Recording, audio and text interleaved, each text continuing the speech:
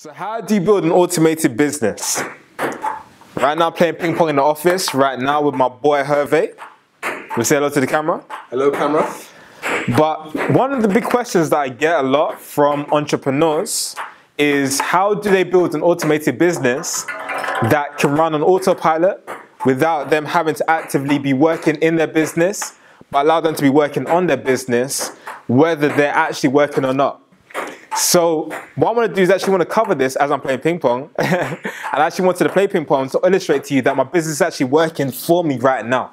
I'm not actually actively working on business. As you can see, I'm having some time off and I'm still in the office, but things are still happening within my business. And I want to relate to you a couple concepts as to how you can create the same type of thing.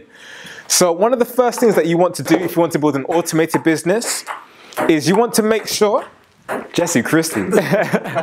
You want to make sure that you have systems in place. Now, what I mean by a system is something that you can put somebody on to control, that they can basically pretty much run for you. So as an example, right, if you look at McDonald's, it doesn't actually matter what kind of person, or it doesn't matter what kind of area that the McDonald's is in.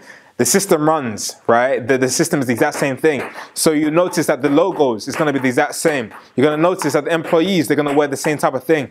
You're going to notice that the processes, the way the type of food that they serve is going to be the exact same. So you want to have a system within your business that's going to be predictable and consistently produces money. Now, if you're somebody that is doing a franchise is a typical system.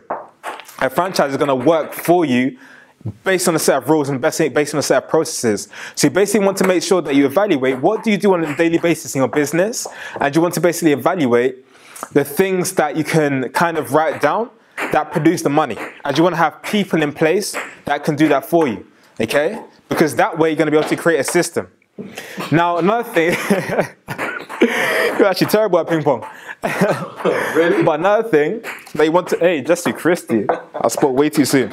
But another thing that you want to make sure that you do, aside from having just a system in your business, is if you are somebody who is on online business, you might want to have a marketing funnel.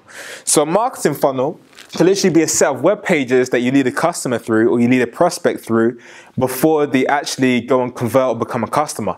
So it could be an opt-in page followed by maybe a welcome page, maybe an offer they might have some email broadcasts, but you want to set things up in a way, there may be a webinar that might be automated, but you want to set things up in a way where if somebody clicks on an ad at one time, it doesn't matter if they go through your funnel one day or 1 week afterwards, they get a set of processes that can help them become a customer and then maybe become a repeat customer, okay? So you can do that through simple automation tools like automated webinars.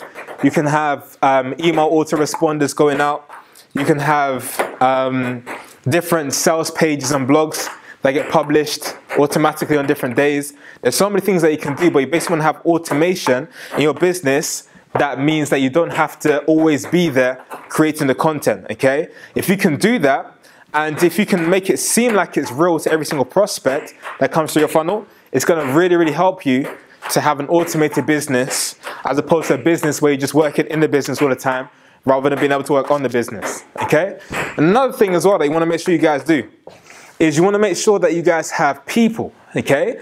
If you guys stick to being a solopreneur and you stick to just being somebody that you're the only person running in your business, I'm telling you, you're going to get burned out.